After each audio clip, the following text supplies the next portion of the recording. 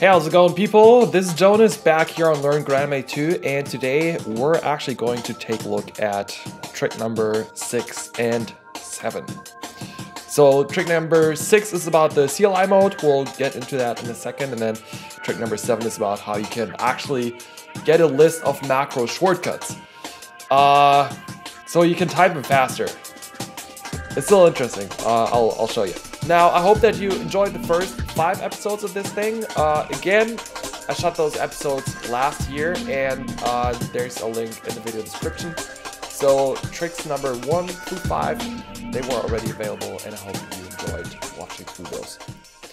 All right, so today we're gonna take a look, first of all, at the CLI mode. Now, CLI mode is something I want to talk about because it can actually be sort of, I want to say tricky. So let's just go ahead and create a macro here. I don't know, CLI mode as the label. And then I'm actually going to name this message. Get me out of here. Oh, you can see I can type while I talk. That's about the only cool trick you can do as a software developer. All right. So that was number 1. Yeah. Let's just leave it at that. All right, so if this is a regular macro, we can just click on it. Perfect. Now, one thing, if you happen to actually click on this thing down here, and then you click on it, it works just like before. But now, usually what you can do in GrandMA on PC is right-click on something to edit it, right? So now if you right-click on it, whoopsie, nothing happens. All right, no problem. Let's just go to edit and then click on the thing. Whoops, still it doesn't work. And that's why I want to talk about it. So the CLI mode is really sort of a tricky thing. Once you kind of activate that button and you want to go back in there, it doesn't work. And it's even crazy enough that you can't move it. Go please. Nope. And now here comes the coolest trick. Go delete. Nope. So you really backed yourself into a corner here, which is pretty funny, I think. So what to do? What you have to do, really, and this is a little crazy, but this is how you get back into that thing. You go edit, and then macro, in this case, macro number 8. Go please, and now here we go. We can turn this thing back on, and now we can use it as regularly scheduled. So this is something I wanted to talk about because it might be that, I don't know, you might just play around with it. Truth to be told, I don't really get that mode. We'll see in 2 episodes how that might be useful, but yeah, I don't really know. All I know from this button is that I can't really explain to you the clear purpose from my point of view. And once you have that clicked and you close this editor, then man, it's really tough to get back into that thing. So that's why I wanted to show you that, just so you can keep an eye out. There's the CLI mode. You can read it up or read up on it in the manual. Yeah, it pretty much has a little bit to do. Hold on. Let me go into the manual and figure this thing out. I want to be able to explain it to you at least.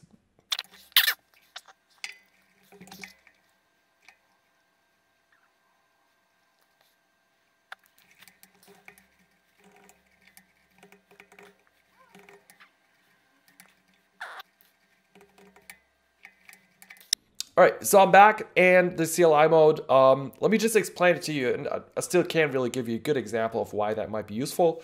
We'll actually see in the next video how you can use the CLI mode toggle to build your own hard key, so to speak. I mean, you won't be able to place it on a physical key, but close to it.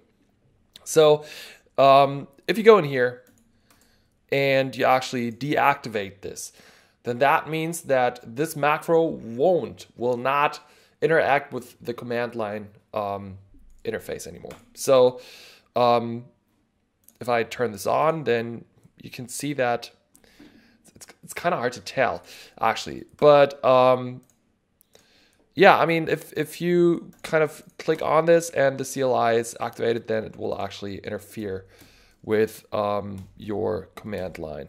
So now when we go, I don't know, fixture 1 at 100. And now we have the command line interaction.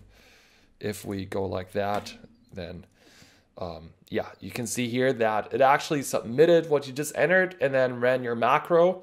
So if that's not what you want, then go CLI, deactivate the CLI mode. You can see a red C up there.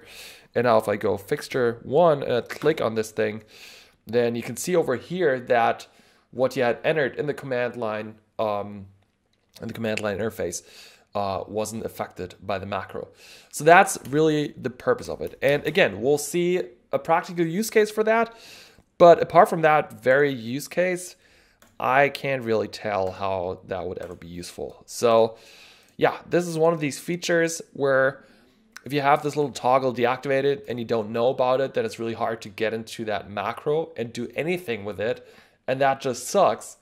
So you get a lot of bad user experience at the cost of something, a benefit that I'm not even sure really exists. So welcome to the beautiful user experience with GrandMA2, something I've always been very excited about. Man, you know, I love this console for being able to learn it for free, but some things just trip me up, really.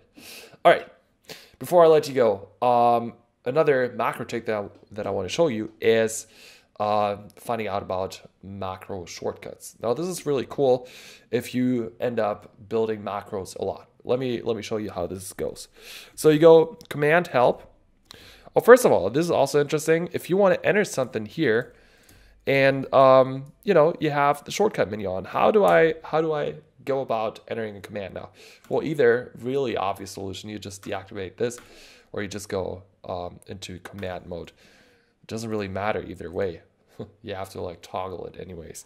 So just go CmdHelp, and here you can see a list of all sorts of macro commands. And this green part over here is actually the shortcut. All right, this is still a pretty big list. So how do we manage that? If you go CmdHelp and then you enter something, let's say I want to find out what the shortcut for fixture is. I just go fixed and then a star. And then you can see over here, fixture. So FI is the shortcut for fixture. Now, how's that useful? Let's find out what the shortcuts are for through and at, and then I can show you. So CmdHelp T with a star, and then we can see, then we can see that through over here is just the T, perfect. And then at, I mean, it's kind of stupid to use a shortcut for that. Pretty sure it doesn't exist. CmdHelp at, yeah, there we can see there's no shortcut for a 2-letter word or 2-letter command. All right, let's go into the edit mode, and I'm just gonna call this shortcut. So the cool thing about these shortcuts, if you kind of remember them, is you can just go fix 1T 100 and then at, obviously. Let's say 10T 90. Now watch what happens when I enter this. This is really cool. Once I enter this, you can see that it actually gets replaced with the real keywords. So all the keywords that MA2 actually recognizes, they will actually be highlighted in green. So for macros, you have something that you don't have for plugins, and that's syntax highlighting. And that's awesome. So you can see over here that it actually picked up wrong in our shortcut. So let's go back and find out what the real shortcut for fixture is. CmdHelp F star, or we could also just go CmdHelp fix star, whoops. All right. Oh, so it's FI, got it. So let's go back in here, and now we can see it says fixture. So that's a really cool thing. Just like with the keyboard shortcuts that I love to use, that, you know, if you kind of work with it and then you go like, all right, I want to do fixture 1 through 100 at, I don't know, 20. Then you can just look it up and be like, all right, what's fixture? I don't know. Over here. No, that's not the right one. Fixture F. All right. So kind of how you look it up while you go along, and then you try to remember it, and that's how you pick it up. It's the same thing with the shortcuts. So you can just go, all right, let's see. Whoops. Let's see, command help. I want to manipulate macros, so let's just go M, and then you can see over here M equals macro. Cool. So whatever you have planned, whatever macros you built, maybe just kind of observe yourself. If you find yourself repeating commands over and over and over and over again, especially longer ones like fixture or preset type. Oh, preset type is a good one. All right, command help, preset star. Let's see, preset type, PT, perfect.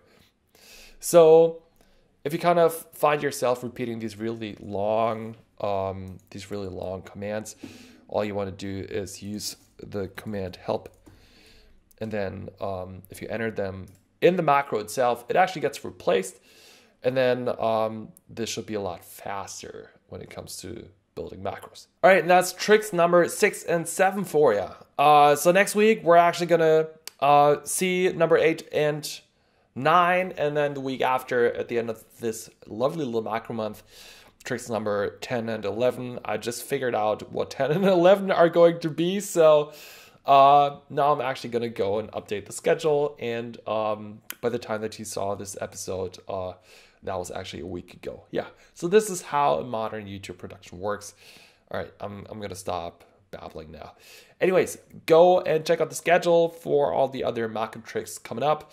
Make sure that you also, number 2, check out the 5 videos that I produced last year. I'm going to link them below.